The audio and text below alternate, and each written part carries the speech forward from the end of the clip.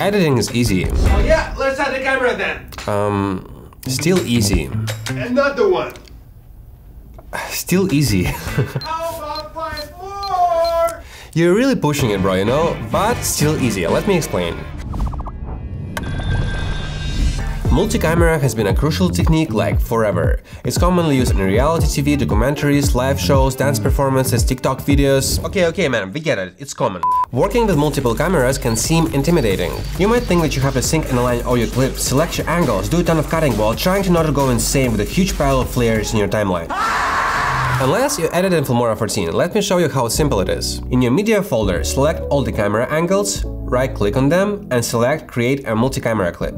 For the synchronization method, let's do audio, since all the cameras share the same one, and you will see a multi-camera clip appear in your timeline. Then, let's switch to multicam view by clicking on this icon, and now you can see all the angles available. As you play the video, simply click on desired angle, and the adjustment on your timeline will happen automatically. Just like a real live show. Besides the fact that if in a moment you made a mistake, just go back to the clip, select a different angle, and it will replace it for you. But what if I have only one camera? No problem, just shoot one wide shot, preferably in 4K. Put it on your timeline and duplicate it as many times as many angles you want to have. In my case, I will have wide shots and 3 coverage angles for every character.